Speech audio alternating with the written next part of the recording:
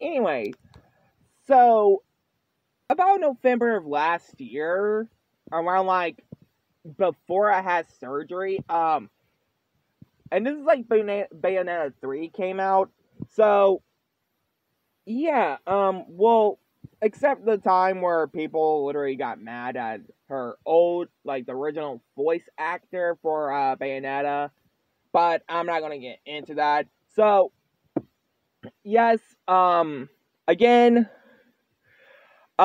what's really weird about this character, in my opinion, the director of the game wants her to be a playable DLC character in Mortal Kombat 1. I was like, should he,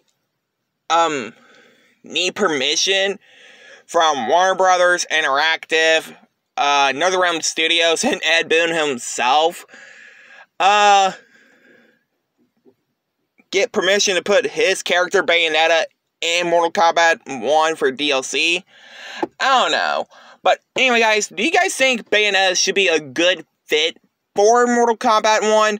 Let me know down in the comments below. I hope you guys have a great weekend. And hope you guys like, comment, subscribe.